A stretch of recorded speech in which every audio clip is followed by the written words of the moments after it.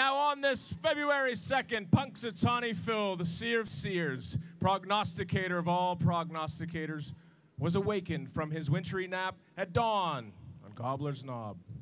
Phil looked to the skies and then, speaking in Groundhogese, directed the president to the proper scroll, which reads, "Another winter's slumbered pause so I could meet the crowd. Hard to sleep anyway when the party's this loud. I envy your energy. I envy the fun. I envy all of you and your opposable thumbs. But it's not what I feel, it's what I see and what you hear, so gather round and let me be clear.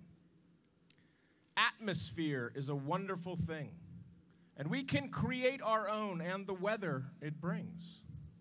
It brings hope for the future and so much more.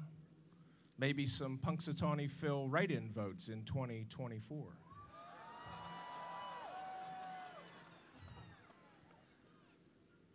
But what this weather did not provide is a shadow or reason to hide. Glad tidings all